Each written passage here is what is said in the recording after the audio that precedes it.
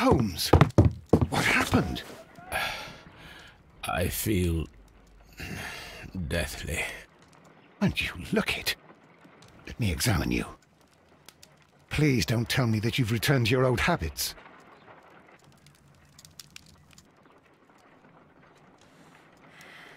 The pupil is dilated.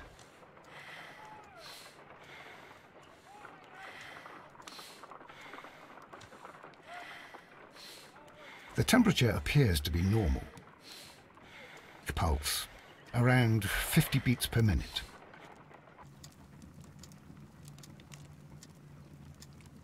But you're dying, Holmes.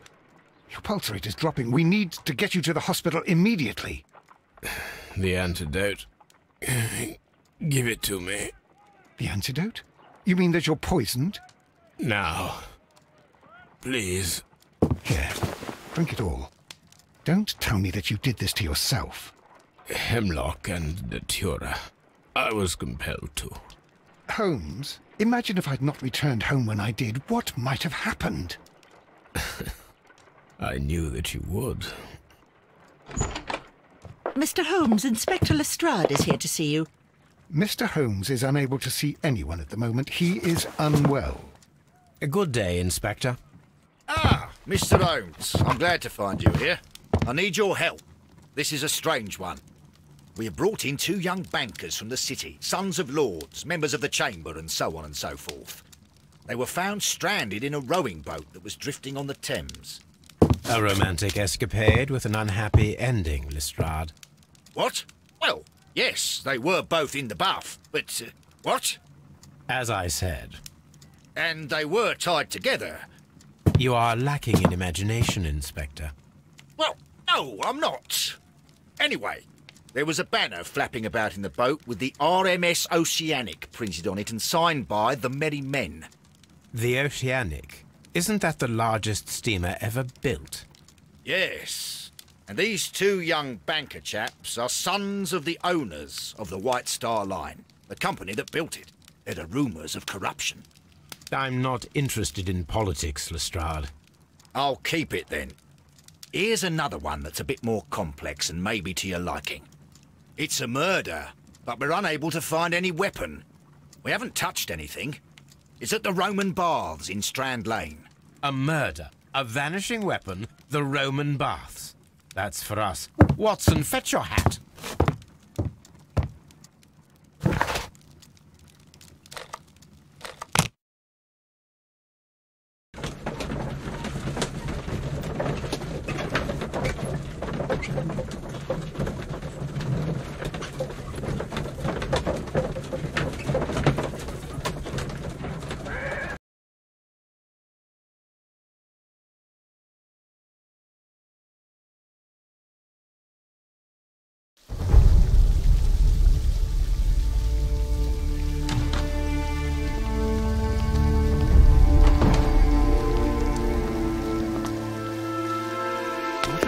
Beautiful place. With a dreadful murder. The body of Sir Rodney Bentcliffe is still in the steam room. It has not been touched, per your usual instructions, Mr. Holmes. I shall be waiting for you here, but please hurry. Are you able to identify the men who were with the victim in the steam room? Yes. The manager of the bath, Sir Gregory Pitkin, a lad from the City Council, Garrow, and an archaeologist by the name of Blinkhorn. I think the plump one, Garrow, did it. He doesn't seem right in the head. Well, we shall see. You found no murder weapon? No, and that's why I called you. All 3 witnesses and the victim were locked in when the murder occurred, and they remained so until we got here. We even had to pick the lock to enter. I see.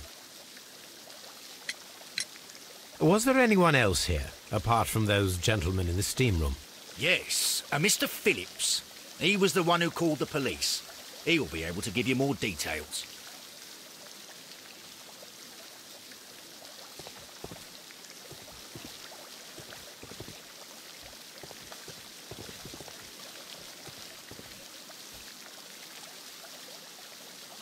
Good day to you, Mr. Phillips. My name is Sherlock Holmes, and this is my colleague, Dr. Watson. Would you be so kind as to answer our questions? Certainly, sir. Please tell us the chain of events from the start of your day. Everything that you can remember. The slightest detail may be of importance. Very well, sir. I came in at 6:30 this morning, and I opened the baths. I made sure that the room was clean, and I prepared the towels. The brazier was still burning. There was a fire burning all night. Yes, Sir Gregory ordered me to light the brazier yesterday. It takes some time until the room is fully heated. The gentlemen had a meeting at 9 o'clock this morning. I wanted everything to be perfect. They'd been in the steam room for 20 minutes when I suddenly heard shouting. I ran to the door, but it was closed. I couldn't open it. So I ran out to the street to call for the police. One constable came up, and then there were others, and they picked the lock. Then Inspector Lestrade came along, and he told us that nothing should be touched. Did you receive any other visitors this morning? No one. Until these gentlemen arrived. Sir Gregory was the first. And then, while we were discussing work details, Sir Rodney and Mr. Blinkhorn arrived, and Mr. Garrow followed. What happened after that? I waited until they'd all entered the steam room, then I returned to the hall. The changing room door was open, so I should hear if they needed anything. You would have heard if someone had entered or left the steam room. Certainly, sir. These doors make a lot of noise.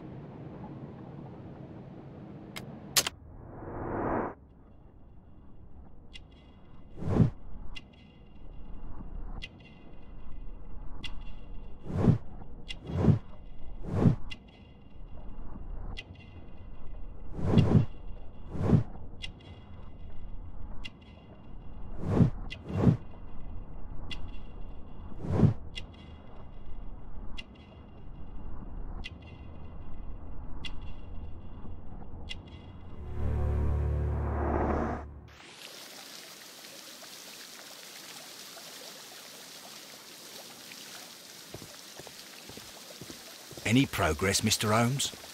These baths are becoming sinister. What should we do next, Holmes?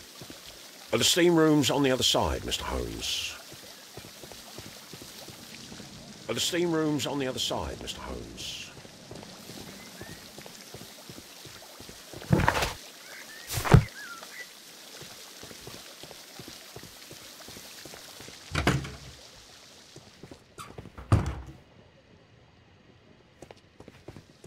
These clothes belong to one of the suspects from the steam room. Clothes belonging to one of the suspects. Expensive clothes belonging to one of the men from the steam room.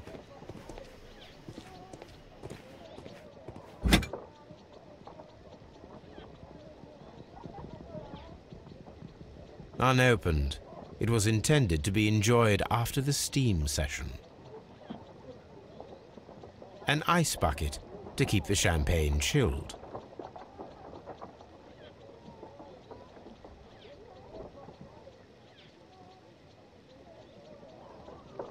Champagne for a special occasion.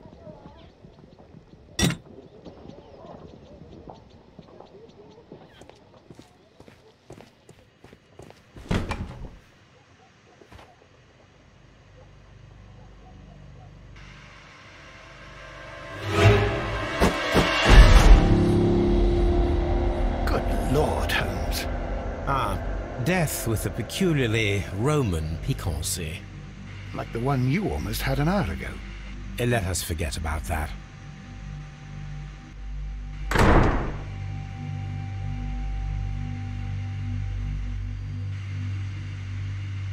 I should check this blood sample at Baker Street.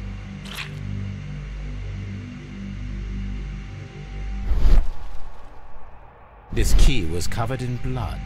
I should ask Phillips about it.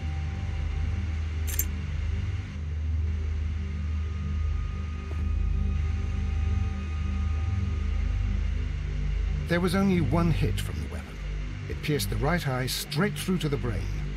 Death would have been instantaneous.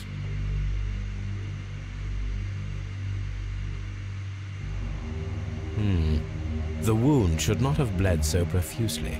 This pool is rather large.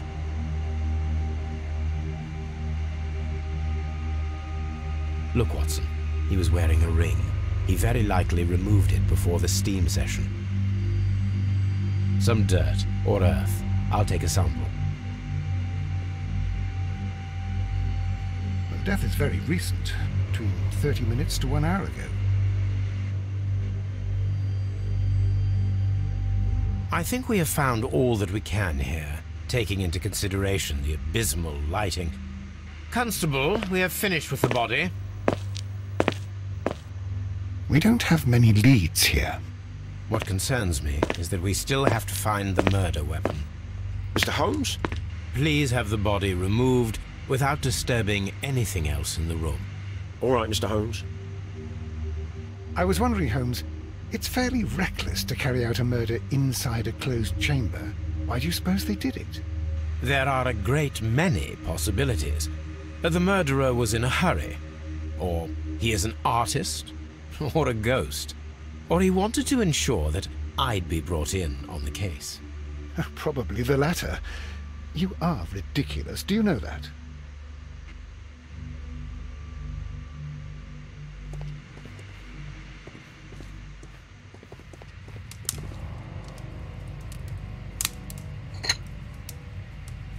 One lens is cracked, probably due to the temperature of the brazier.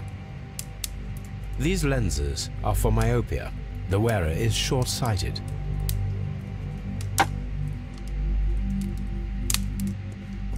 The brazier is still burning. The heat here is extreme. It is too hot. I cannot reach into it. I will need something to pick up this melted metal.